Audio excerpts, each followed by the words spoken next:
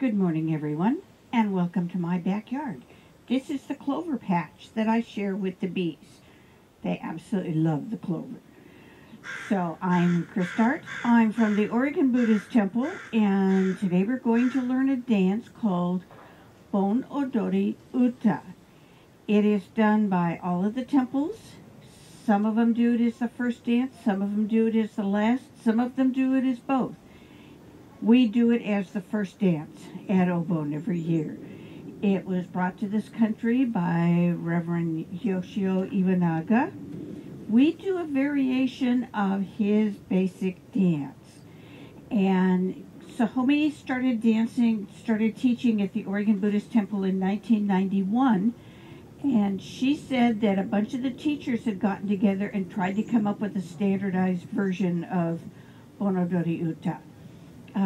Obviously, it didn't really take all that well, but everybody still does their own version. So we do the one that Sahomi learned when all the teachers got together. It's pretty much basically like Iwanaga's version, just a couple of added movements.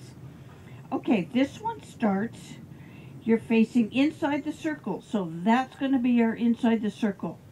And you cut and chon, and then you turn and it circle to the right, circle to the left, circle to the right, circle to the left, and then back, back, sway, sway, sway, and inside the circle you cut and chon, and you start the whole thing all over again.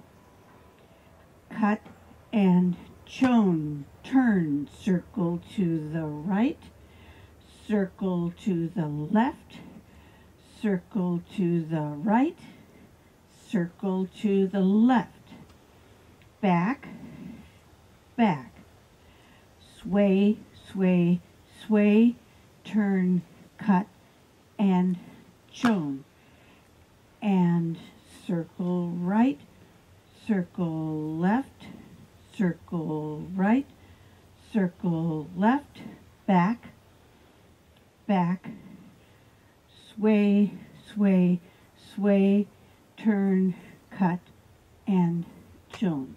Okay? Now we'll try it to music.